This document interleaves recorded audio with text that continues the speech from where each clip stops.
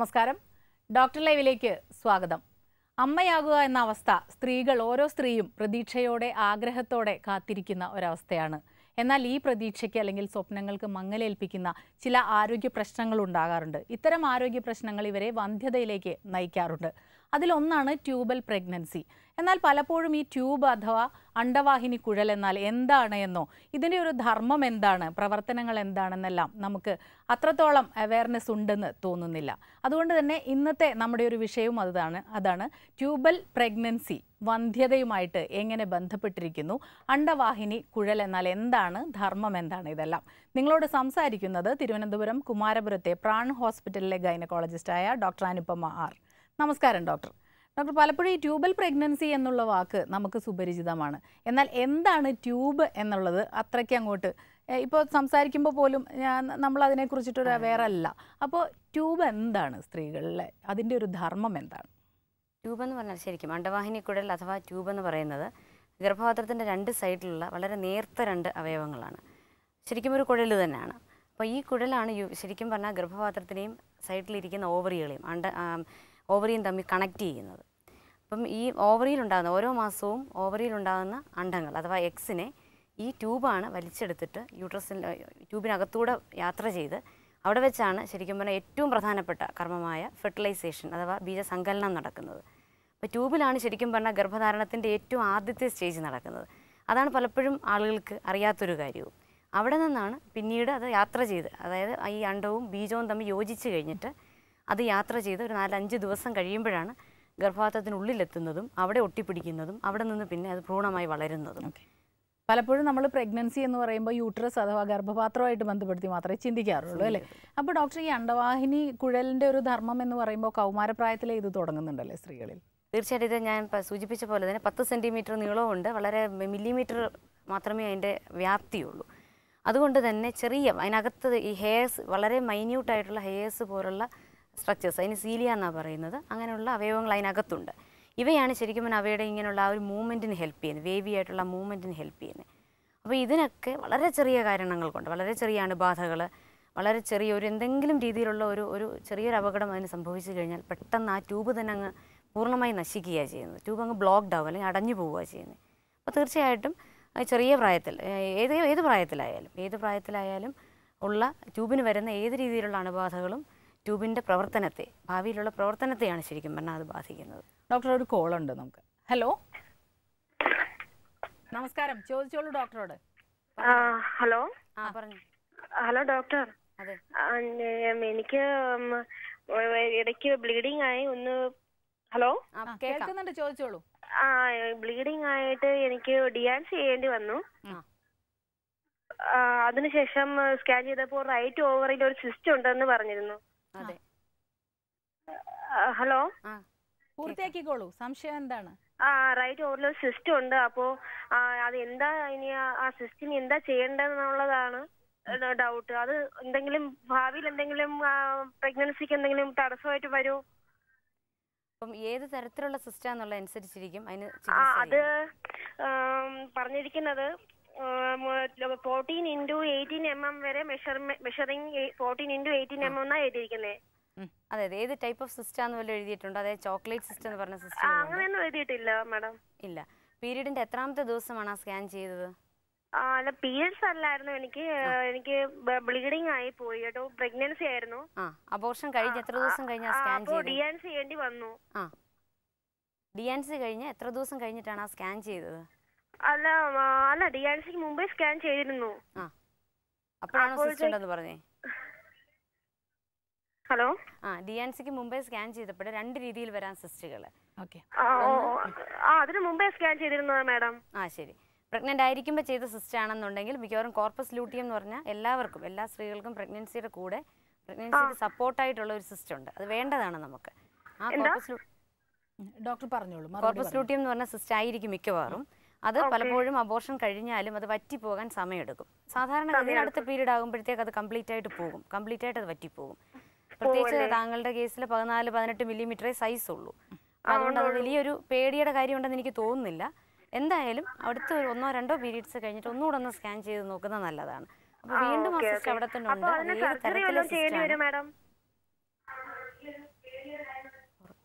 Doctor അത് പറഞ്ഞു പൂർത്തിയാക്കിക്കോളൂ. ഏത് തരത്തിലെ സിസ്റ്റാണ് എന്നൊന്നുകൂടെ 2 മാസം കഴിഞ്ഞിട്ട് സ്കാൻ ചെയ്ത് നോക്കിയാൽ നമുക്ക് അറിയാൻ പറ്റും.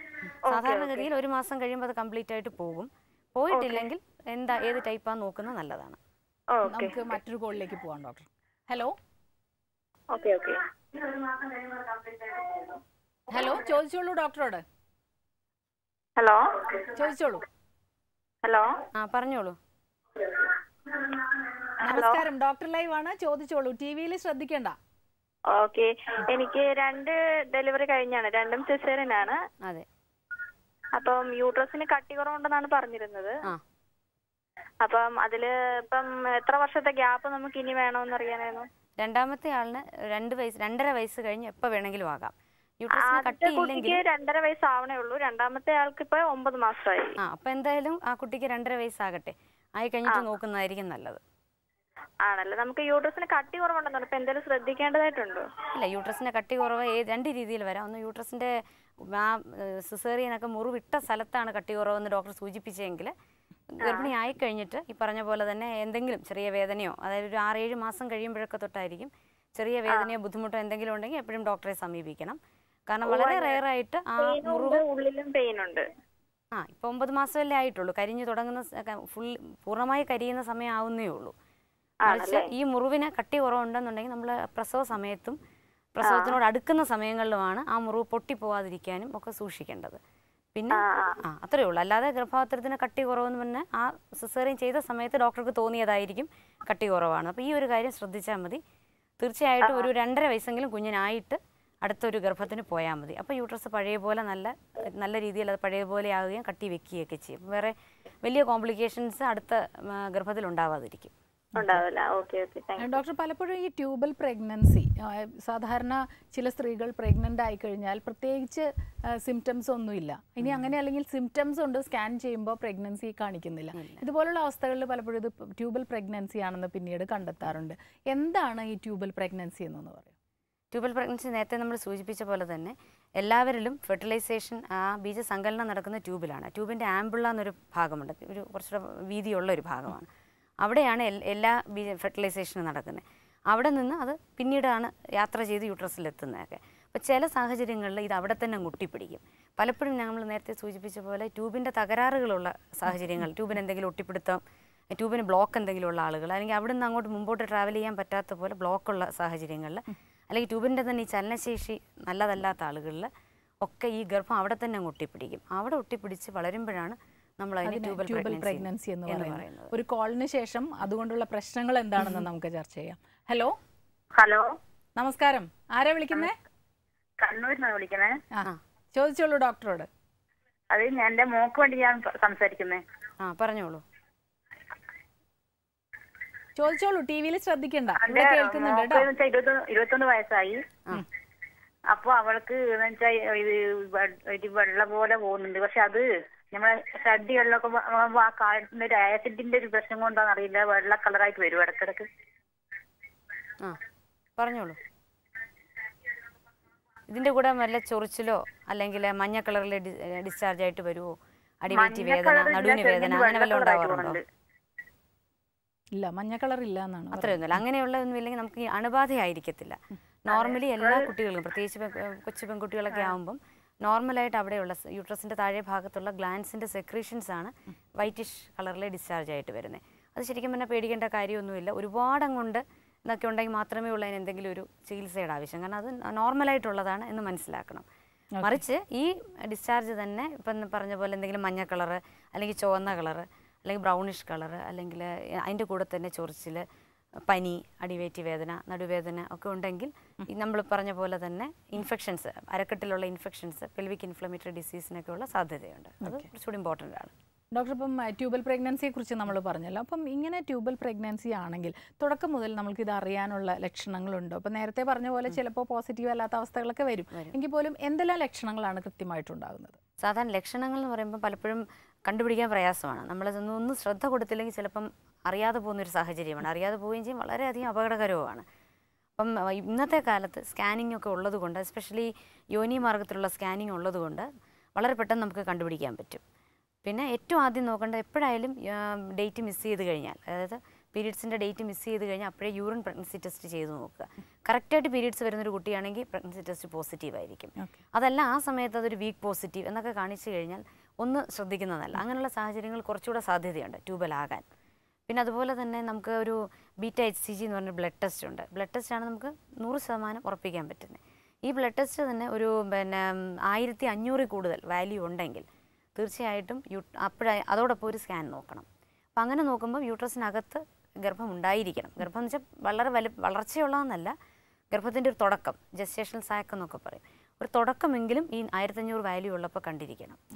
അതില്ലെങ്കിൽ നമ്മൾ ട്യൂബൽ പ്രഗ്നൻസി ആണോ, അത് വേറെ എവിടെയെങ്കിലും യൂട്രസിനകത്തല്ലാതെ മറ്റെവിടെയെങ്കിലും ഉണ്ടോ ഒന്ന് മനസ്സിൽ വെക്കുന്നത് നല്ലതായിരിക്കും. അടുത്തൊരു കോളിലേക്ക് പോകാം ഡോക്ടർ. ഹലോ. ഹലോ, നമസ്കാരം. ഡോക്ടറോട് സംസാരിച്ചോളൂ. ഞാനൊരു സംശയം ചോദിക്കാൻ വേണ്ടിട്ടാണ്. എനിക്ക് 2 സിസേറിയൻ കഴിഞ്ഞിട്ടുണ്ട്. ചോദിച്ചോളൂ. ഹലോ, എനിക്ക് 2 സിസേറിയൻ കഴിഞ്ഞിട്ടുണ്ട്. ഫസ്റ്റത്തത് 8ാം മാസത്തിലാണ് സിസേറിയൻ ചെയ്തത്. രണ്ടാമത്തെ കുട്ടി ഒരു 3 വയസ്സിന് ശേഷം 4 വർഷമായപ്പോഴാണ് രണ്ടാമത്തെ കുട്ടി ഉണ്ടായത്. അത് 7 മാസത്തില് സിസേറിയൻ ചെയ്യേണ്ടി വന്നു. അത് എപ്പോഴും കൂടെ പെയിൻ വന്നതിന്റെ ഇതിലാണ് സിസേറിയൻ ചെയ്തത്. അപ്പൊ ഇനി ഈ രണ്ടാമത്തെ കുട്ടിക്ക് 5 വയസ്സായി. ഇനി അടുത്ത ഒരു പ്രഗ്നൻസിക്ക് സാധ്യതയുണ്ടോ? പ്രഗ്നൻസിക്ക് തീർച്ചയായിട്ടും സാധ്യതയുണ്ട്. പക്ഷെ എനിക്ക് കേട്ടിടത്തോളം എനിക്ക് തോന്നുന്നത് പ്രീ ടൈം ലേബർ എന്ന് പറയും, മാസം തികയുന്നതിന് മുമ്പ് പ്രസവിക്കാനുള്ള ടെൻഡൻസി കാണിക്കുന്ന ആളുകൾ, അതിന്റെ ഒരു സാധ്യത കൂടുതലുള്ള ആളായിട്ട് തോന്നുന്നുണ്ട്. അപ്പം മറ്റെന്തെങ്കിലും കാരണങ്ങൾ കൊണ്ട് നമ്മളിപ്പം സിസേറിയൻ ചെയ്തതാണെങ്കിൽ അതാണെന്ന് വിചാരിക്കാം. അപ്പം നമ്മുടെ കോളർ പറയുന്ന കേട്ടിട്ട് പ്രത്യേകിച്ച് റീസൺ ഒന്നും ഇല്ലെന്ന് തോന്നുന്നു. ഒരു ആദ്യം 8 മാസം ചെയ്തു. ഇടയ്ക്ക് ഇങ്ങനെ പെയിന് വരും. ഇത് 5-6 മാസം കൂടുമ്പോ എനിക്കിങ്ങനെ പെയിന് വന്നോണ്ടിരിക്കും. അതാണ്. പിന്നെ അവസാനം ഇഞ്ചക്ഷനിലൊന്നും നിൽക്കൂല പെയിന്. പിന്നെ സിസേറിയൻ ചെയ്യലാണ് പതിവ്. അതന്നെ. അപ്പൊ ആ പ്രീ ടൈം ലേബർ ടെൻഡൻസി ഉള്ള ഒരാളാണ് നമ്മൾ. എന്തുകൊണ്ടോ നമുക്കങ്ങനെ നേരത്തെ പ്രസവിക്കാനുള്ളൊരു ടെൻഡൻസി വരുന്നതുകൊണ്ടാണ് മാസം തികയാതെ ഈ വേദന വരുന്നതും. പിന്നെ സിസേറിയൻ കഴിഞ്ഞ ഒരാളാകുമ്പോൾ മാസം തികയാതെ വേദന വരുമ്പം എത്രയും പെട്ടെന്ന് അടുത്ത സിസേറിയൻ ചെയ്യാൻ നോക്കും. കാരണം യൂട്രസിന്റെ ആ സ്ട്രെങ്തിന്റെ ഒരു കാര്യമോടെ ഉള്ളത് കൊണ്ട്. അതാണ്. അപ്പം അടുത്തതിലും ഈ ഒരു സാധ്യത ഉണ്ട്, അത് സൂക്ഷിക്കണം എന്നുള്ളതാണ്. ആകുന്നതിന് കുഴപ്പമൊന്നുമില്ല, ശ്രദ്ധിച്ചു പോയാൽ മതി, അത്രേ ഉള്ളൂ. ഡോക്ടർ, നമുക്കൊരു ഇടവേളയ്ക്ക് ശേഷം തിരികെ വരാം. ഡോക്ടർ ലൈവിൽ ഒരു ഇടവേള.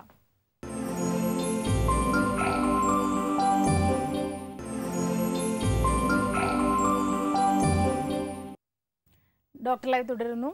ട്യൂബൽ പ്രഗ്നൻസിയും വന്ധ്യതയും എന്ന വിഷയത്തിൽ ഡോക്ടർ അനുപമ ആറാണ് നമ്മളോട് സംസാരിച്ചുകൊണ്ടിരിക്കുന്നത്.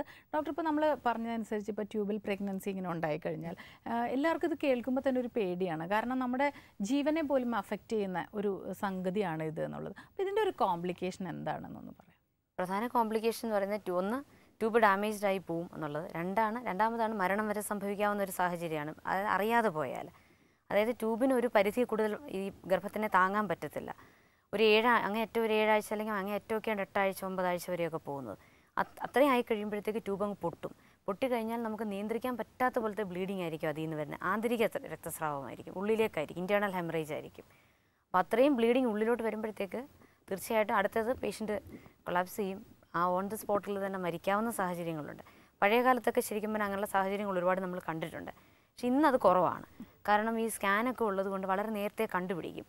വളരെ നേരത്തെ അതിൻ്റെ തുടക്കം തന്നെ കണ്ടുപിടിക്കുന്നതുകൊണ്ട് അപ്പോഴും തന്നെ അതിനനുസരിച്ചുള്ള ചികിത്സ എടുക്കുമ്പോഴത്തേക്ക് നമുക്ക് അങ്ങനെയുള്ള കോംപ്ലിക്കേഷൻസ് പ്രിവെൻറ്റ് ചെയ്യാൻ പറ്റും. ഡോക്ടർ, അതിനനുസരിച്ചുള്ള ചികിത്സ എന്ന് പറയുമ്പോൾ ട്യൂബൽ പ്രഗ്നൻസി കണ്ടിന്യൂ ചെയ്ത് ഒരു കുഞ്ഞുണ്ടാകുക എന്നുള്ളൊരവസ്ഥയാണോ അതോ ഇത് വേണ്ടെന്ന് വെക്കുന്നതാണോ? ഏതാണ്? തീർച്ചയായിട്ടും വേണ്ടെന്ന് വെക്കുന്നത്. ട്യൂബൽ പ്രഗ്നൻസി ഒരിക്കലും കണ്ടിന്യൂ ചെയ്ത് ആ ട്യൂബിൽ അത് കണ്ടിന്യൂ ചെയ്ത് പോകാൻ പറ്റത്തില്ല. കാരണം പണ്ടൊക്കെ കുറേയൊക്കെ സ്ത്രീകൾ ഇമോഷണലായിട്ട് ചിന്തിക്കും. പ്രഗ്നൻ്റ് ആണ് എന്ന് അറിഞ്ഞു കഴിഞ്ഞാൽ അവർക്ക് ഇത് എത്ര റിസ്കി ആണെങ്കിലും ജീവന അപകടം ഉണ്ടെന്ന് പറഞ്ഞാൽ പോലും ഇത് കണ്ടിന്യൂ ചെയ്യണമെന്ന് പറയും. നമ്മൾ പലപ്പോഴും കേട്ടിട്ടുണ്ടല്ലോ ഇത് മരണത്തിലേക്ക് വരാൻ അയച്ച കാര്യങ്ങൾ ട്യൂബൽ പ്രഗ്നൻസി കൊണ്ട്.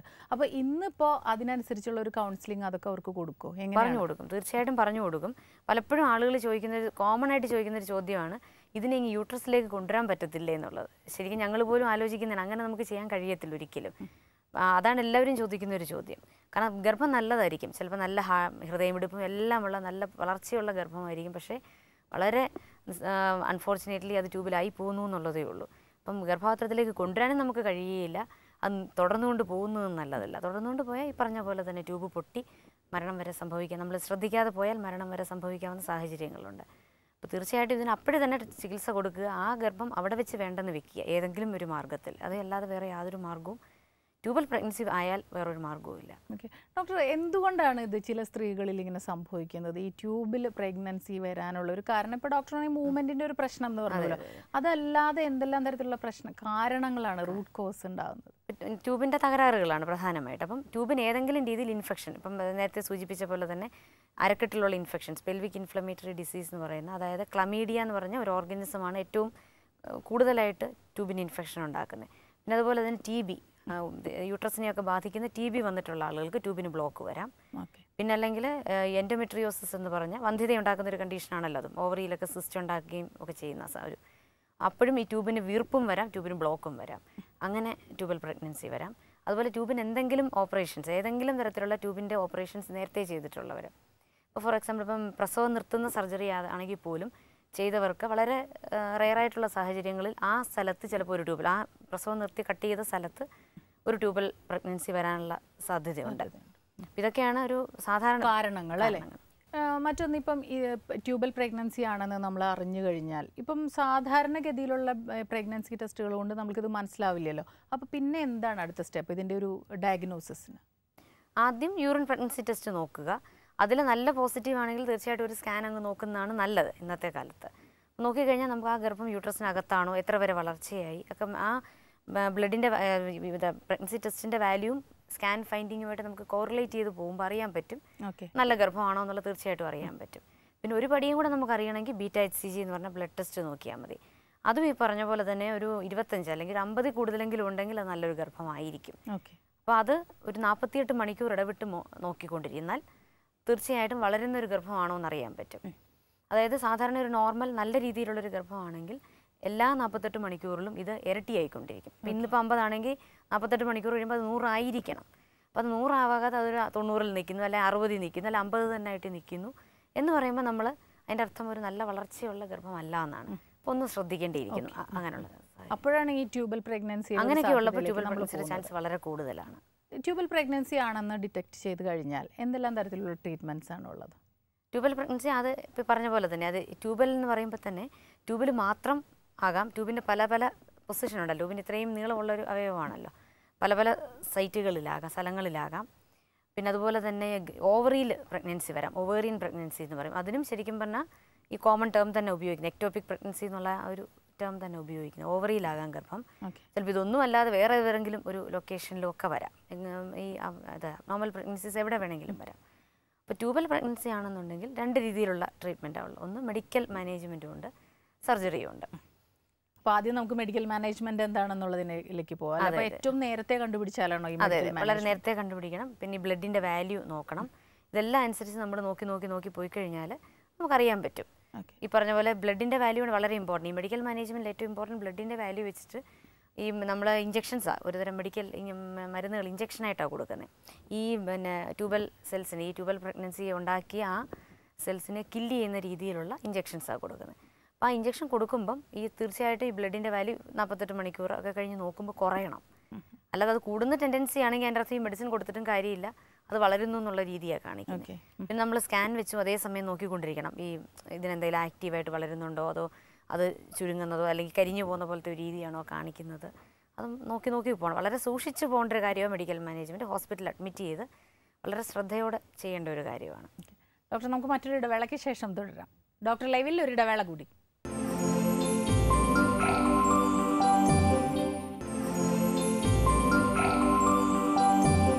ഡോക്ടറിലെ തുടരുന്നു. ഡോക്ടർ, ഇപ്പം ട്യൂബൽ പ്രഗ്നൻസിയുടെ ഒരു ചികിത്സകളിൽ ഡോക്ടർ ഇപ്പം നമ്മൾ പറഞ്ഞു നിർത്തിയത് മെഡിക്കൽ മാനേജ്മെന്റിനെ കുറിച്ചിട്ടാണ്. ഇനി മറ്റെന്തെല്ലാം തരത്തിലാണ് ഇതിന് ചികിത്സയുള്ളത്? സാധാരണ ട്യൂബൽ പ്രഗ്നൻസി ആണെങ്കിൽ നമുക്ക് ലാപ്രോസ്കോപ്പിക് ശസ്ത്രക്രിയയാണ് ഏറ്റവും നല്ലത്. കാരണം ട്യൂബിനെ ഏറ്റവും കുറച്ച് അതിനെ കൈകാര്യം ചെയ്യുക എന്നുള്ളതാണ്. വളരെ പെട്ടെന്ന് വീണ്ടും ഡാമേജ്, നമ്മുടെ ഈ സർജറി കൊണ്ട് തന്നെ ഡാമേജ് വരാവുന്ന ഒരു അവയവമായതുകൊണ്ട് അപ്പോൾ കീഹോൾ സർജറി അല്ലെങ്കിൽ ലാപ്രോസ്കോപ്പിക് സർജറിയാണ് ഏറ്റവും നല്ലത്. അപ്പോൾ അതിൽ ഈ പറഞ്ഞ പോലെ തന്നെ നമുക്ക് വളരെ മാഗ്നിഫൈഡ് ആയിട്ട് വളരെ ഇതിനെ വ്യക്തമായി അതിനെ കാണാൻ പറ്റും താക്കോൽദാര ശസ്ത്രക്രിയ ആകുമ്പം. അങ്ങനെ കാണുമ്പോൾ നമുക്ക് ട്യൂബിൽ വളരെ ചെറിയൊരു ഏരിയയിലായിരിക്കും ചിലപ്പോൾ ഈ ട്യൂബൽ പ്രഗ്നൻസി ഇരിക്കുന്നത്. അപ്പോൾ അവിടെ ചെറിയൊരു ഓപ്പണിംഗ് ഇട്ടിട്ട് അതിനെ ഇങ്ങനെ അങ്ങ് റിമൂവ് ചെയ്യാൻ പറ്റും. ആ ട്യൂബൽ പ്രഗ്നൻസിയെ മാത്രമായിട്ട് എടുത്ത് കളയാൻ പറ്റും. അതാണ് സാൽപിൻജോസ്റ്റമി എന്നതിന് പറയുന്നത്. അങ്ങനെ ട്യൂബിനൊരു ഓപ്പണിംഗ് ഇട്ട് എടുത്ത് കളയുക. പിന്നെ അതല്ല, ബ്ലീഡിങ് നിൽക്കുന്നില്ല, അല്ല വലിയൊരു ഗർഭമാണ് ആ ട്യൂബിലിരിക്കുന്നത്, അല്ലെങ്കിൽ ആ ട്യൂബ് വെച്ചിരുന്നാൽ ഇനി വീണ്ടും നമുക്ക് ഭാവിയിൽ മറ്റെന്തെങ്കിലും പ്രശ്നങ്ങൾ വരും എന്നുണ്ടെങ്കിൽ മാത്രം ആ ട്യൂബിനെ കംപ്ലീറ്റ് ആയിട്ട് റിമൂവ് ചെയ്യാം. അതിന് സാൽപിഞ്ചെക്ടമി എന്ന് പറയും. പക്ഷേ ട്യൂബ് കംപ്ലീറ്റ് ആയിട്ട് റിമൂവ് ചെയ്യുമ്പോൾ അവർക്ക് പിന്നീട് ഗർഭിണിയാകാനുള്ള ഒരു സാധ്യത ഒരു 50% അവിടെ കുറയും എന്നുള്ള ആ ഒരു പ്രശ്നമുണ്ട്. അപ്പം 50% ഉണ്ടാവും. കാരണം മറ്റേ സൈഡിൽ ട്യൂബും ഓവറിയും ഉണ്ടല്ലോ, ആ ഒരെണ്ണത്തു കൂടെ അതേ ഉള്ളൂ. ഇവിടെ ഓവറി ഉണ്ടെങ്കിലും ഈ ഓവറിയിൽ ഉണ്ടാകുന്ന എഗ്ഗുകൾ വഹിച്ചുകൊണ്ട് പോകാൻ ട്യൂബില്ലല്ലോ. അപ്പോൾ പിന്നെ ട്യൂബ് നഷ്ടപ്പെട്ട് കഴിയുമ്പോഴത്തേക്ക് ഒരു 50%ഓളം അവരുടെ ആ ഒരു ഗർഭിണിയാകാനുള്ള സാധ്യത അവിടെ അങ്ങ് കുറയുകയാണ്. അങ്ങനെയുള്ള അവസ്ഥയിൽ ശരിക്കും പറഞ്ഞാൽ ഈ കുട്ടികൾ ഇത് കല്യാണം കഴിഞ്ഞിട്ട് ആദ്യത്തെ ഗർഭമാണ് ഇങ്ങനെ വരുന്നതെങ്കിൽ വളരെ ശ്രദ്ധിച്ച് തന്നെ ചെയ്യത്തുള്ളൂ. തീർച്ചയായിട്ടും കുട്ടികളില്ലാത്തവരാണെങ്കിൽ കഴിവതും ട്യൂബ് വെച്ചേക്കാനേ നോക്കത്തുള്ളൂ. കുട്ടികളുള്ളവർക്കാണ് ഇപ്പോൾ 2 കുട്ടികളുണ്ട്, നേരത്തെ പറഞ്ഞ പോലെ തന്നെ ചിലപ്പോൾ പ്രസവം നിർത്തി കഴിഞ്ഞൊക്കെ 2 കുട്ടികളുള്ളവർക്ക് വരാം. ട്യൂബൽ പ്രഗ്നൻസി വരുവാണെങ്കിൽ അവർക്ക് നമ്മൾ വീണ്ടും ആ ട്യൂബ് വെച്ച് വീണ്ടും അതിനകത്ത് ഇനി ഒരു ഗർഭം ഉണ്ടാവുകയോ അല്ലെങ്കിൽ മറ്റെന്തെങ്കിലും ഒരു കോംപ്ലിക്കേഷൻ അതുകൊണ്ട് വരുന്നതിന് വേണ്ടി കാത്തിരിക്കേണ്ട കാര്യമില്ല. നമുക്ക് ട്യൂബ് റിമൂവ് ചെയ്യാം. അവർക്ക് ഇനി കുട്ടികൾ വേണമെന്ന് താല്പര്യമില്ലല്ലോ. അങ്ങനെ ട്യൂബ് റിമൂവ് ചെയ്തുകൊണ്ട് വേറെ പിന്നെ കുട്ടികളുണ്ടാകുന്ന ഒരു ആസ്പെക്റ്റേ ഉള്ളൂ, അല്ലാതെ വേറെ പ്രശ്നമൊന്നും ഉണ്ടാകത്തൊന്നുമില്ല. ഓക്കെ. മറ്റൊരു കാര്യം, ഇപ്പോൾ ഈ കീഹോൾ സർജറി പറ്റാത്ത ചില അവസരങ്ങൾ പല അസുഖങ്ങൾക്കും കണ്ടിട്ടുണ്ട്. അപ്പോൾ ഇതിൽ അങ്ങനെയുണ്ടോ? കുറച്ചുകൂടെ അഡ്വാൻസ്ഡ് ആയി കഴിഞ്ഞാൽ കീഹോളിൽ കൂടെ പറ്റില്ല എന്നുള്ളൊരവസ്ഥയുണ്ടോ? അതോ ഇത് തന്നെയാണോ ഇതിൻ്റെ ഒരു സൊല്യൂഷൻ? അല്ല, കീഹോൾ സർജറി ചെയ്യാൻ പറ്റും. ഇതിന് ഈ രോഗം കൊണ്ട് അല്ല, ഈ ട്യൂബൽ പ്രഗ്നൻസി എന്ന് പറഞ്ഞ ആ രോഗാവസ്ഥ കൊണ്ട് നമുക്ക് കീഹോൾ സർജറി പറ്റാത്ത സാഹചര്യങ്ങളില്ല, വരുന്നില്ല. മിക്കവാറും എല്ലാം നമുക്ക് ചെയ്യാൻ പറ്റും. പിന്നെ ആകെ ഉള്ളത് ഭയങ്കരമായി പേഷ്യൻ്റ് കൊളാപ്സ് ചെയ്ത് വരിക. ഞാൻ നേരത്തെ സൂചിപ്പിച്ച പോലെ പൾസും BP ഒന്നും ഇല്ലാത്ത അവസ്ഥയിലാണ് രോഗി ആശുപത്രിയിൽ എത്തുന്നതെങ്കിൽ അന്നേരം ഈ ലാപ്രോസ്കോപ്പി പോലുള്ള വലിയ ഒരു ശസ്ത്രക്രിയ അവർക്ക് അന്നേരം പറ്റില്ല. പലപ്പോഴും അവർക്ക് മയക്കം കൊടുക്കാൻ പ്രയാസമായിരിക്കും. അപ്പോൾ എമർജൻസി ആയിട്ട് വയറ് തുറന്ന് തന്നെ അവരുടെ ലൈഫ് സേവിങ് ആയിട്ടാണല്ലോ അന്നേരം ചെയ്യുന്നത്. അപ്പം കീഹോൾ ശസ്ത്രക്രിയ പലപ്പോഴും അങ്ങനെ ഒരു സാഹചര്യത്തിൽ മാത്രം കഴിയുകയില്ല. ഓക്കെ. ഈ കീഹോൾ ശസ്ത്രക്രിയയിലൂടെ ആകുമ്പോൾ നമുക്ക് ഈ ഒരു പ്രശ്നത്തിന് ട്യൂബൽ പ്രഗ്നൻസിക്ക് ചെയ്യുമ്പോൾ എത്ര ദിവസം ഹോസ്പിറ്റലിൽ കിടക്കേണ്ടി വരും? 1 ദിവസം, അത്രയേ ഉള്ളൂ. 1 ദിവസം കഴിഞ്ഞാൽ പിറ്റേ ദിവസം ഹോസ്പിറ്റലിൽ പറഞ്ഞ പോലെ തന്നെ ഒരുപാട് രക്തം അവരുടെ ശരീരത്തിൽ നഷ്ടപ്പെട്ടിട്ടില്ല, അവർക്ക് വിളർച്ചയൊന്നുമില്ല, വേറെ ഈ ഓപ്പറേഷൻ്റെ സംബന്ധമായ മറ്റ് പ്രശ്നങ്ങളൊന്നുമില്ലെങ്കിൽ അന്ന് തന്നെ പോകാം ശരിക്കും പറഞ്ഞാൽ. അല്ലെങ്കിൽ അങ്ങേയറ്റം മണി 1 ദിവസം നോക്കിയിട്ട് പിറ്റേ ദിവസം പിന്നെ അവർ റെസ്റ്റ് ചെയ്യേണ്ടി വരുമോ? കൂടുതൽ ദിവസം 2-3 ദിവസം റെസ്റ്റ് എടുക്കുന്നത്. മുൻപൊക്കെ ഉള്ളവർ പറയും ചെറിയൊരു ഡിയാൻസി ചെയ്താൽ പോലും സാധാരണ ഗർഭകാലത്തുണ്ടാകുന്ന പ്രശ്നങ്ങൾ അല്ലെങ്കിൽ ഒരു പ്രസവം കഴിഞ്ഞിട്ട് എടുക്കുന്ന റെസ്റ്റ് തന്നെ പെൺകുട്ടികൾ ചെയ്യണം, കാരണം അടുത്ത ഒരു പ്രഗ്നൻസിയെ അല്ലെങ്കിൽ ഇത് ബാധിക്കുന്നൊക്കെ പണ്ടുള്ളവർ പറയണ കേൾക്കാം. ഇതിൽ എത്രത്തോളം യാഥാർത്ഥ്യമുണ്ട് എന്ന് അറിഞ്ഞാൽ. റെസ്റ്റ് കൊണ്ട് ശരിക്കും പറഞ്ഞാൽ പ്രത്യേകിച്ചൊരു നേട്ടമൊന്നുമില്ല. പ്രസവം കഴിയുമ്പോൾ റെസ്റ്റ് എടുക്കുന്നതെന്ന് വെച്ചാൽ കുഞ്ഞിനെ മുലയൂട്ടണം, അമ്മയുടെ ഗർഭപാത്രം വളരെയധികം വളർന്നതാണ്, അത് തിരിച്ച് പഴയ രീതിയിലാകണം, അങ്ങനെയൊക്കെ ഒരുപാട് കാര്യങ്ങൾ, ശാരീരിക മാറ്റങ്ങൾ ഒരുപാട് അവിടെ ഉണ്ട്. പിന്നെ അതുപോലെ നമ്മുടെ ശരീരത്തിൽ ഒരുപാട് വ്യത്യാസങ്ങൾ വരുന്നുണ്ടല്ലോ ഗർഭകാലത്ത്. ഇതെന്ന് വെച്ചാൽ വളരെ ഒരു തുടക്കം മാത്രമല്ലേ ആവുന്നുള്ളൂ. ഒരു 6 ആഴ്ച അല്ലെ 7 ആഴ്ച അല്ലെ 8 ആഴ്ച ആ സമയം കൊണ്ട് ഒരുപാട് വ്യത്യാസങ്ങൾ സ്ത്രീയുടെ ശരീരത്തിൽ വരത്തില്ല, ആ ഗർഭം കൊണ്ട് വരത്തില്ല. അപ്പോൾ അതുകൊണ്ട് അങ്ങനെ ഒരു വലിയൊരു റെസ്റ്റിൻ്റെ ഒന്നും കാര്യം അവിടെ ഇല്ല.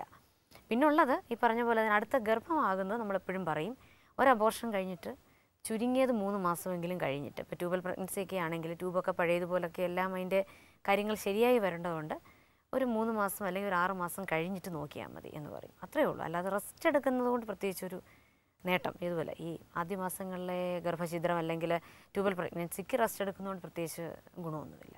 ഇത്തരം പ്രശ്നങ്ങൾക്കൊരു പാരമ്പര്യ ഘടകമുണ്ടോ? അതായത് ഇപ്പോൾ അമ്മയ്ക്ക് ഇതുപോലെ ഉണ്ടായിട്ടുണ്ടെങ്കിൽ മകൾക്ക് ഇങ്ങനെ ഉണ്ടാകാൻ സാധ്യതയുണ്ട്, അത്തരം ഒരു നേച്ചറുണ്ടോ? ഇല്ല, ട്യൂബൽ പ്രഗ്നൻസിയിൽ അങ്ങനെയൊന്നുമില്ല. പിന്നെ ആകെ പറയാറുള്ളത് ഈ പറഞ്ഞ പോലെ ഈ മറ്റ് ഫാക്ടേഴ്സ് നമ്മളിപ്പോൾ അസുഖങ്ങളൊന്നും അല്ലാതെ പറയുന്നത് സ്മോക്കിംഗ് ഒരു റീസണാണ് ട്യൂബൽ ബ്ലോക്കേജ് ഉണ്ടാകാനും എന്നൊക്കെ പറയാറുണ്ട്. പാസീവ് സ്മോക്കിങ്ങും കാരണം. പാസീവ് സ്മോക്കിങ്ങിൻ്റെ അങ്ങനെയുള്ള പഠനങ്ങളൊന്നും വന്നിട്ടില്ല, ആക്റ്റീവ് സ്മോക്കിംഗ് തന്നെ പറയാറുള്ളത്. അതിപ്പം നമ്മുടെ ശ്വാസകോശത്തിലെയും സീലിയ എന്ന് പറഞ്ഞാൽ അവിടെയും ഈ അവയവങ്ങളെ ഇതുപോലെ ബാധിക്കുമല്ലോ, ആ ഒരു തിയറി തന്നെയാണെന്ന് തോന്നുന്നു ഇവിടെയും ബാധകമായിട്ടുള്ളത്. ഡോക്ടർ, നമ്മുടെ ഇന്നത്തെ ഡോക്ടർ ലൈവിൻ്റെ സമയം ഇവിടെ അവസാനിച്ചിരിക്കുകയാണ്. വളരെയധികം നന്ദി ഞങ്ങളോട് സഹകരിച്ചതിന്. ഇന്നത്തെ ഡോക്ടർ ലൈവ് ഇവിടെ അവസാനിക്കുന്നു. നമസ്കാരം.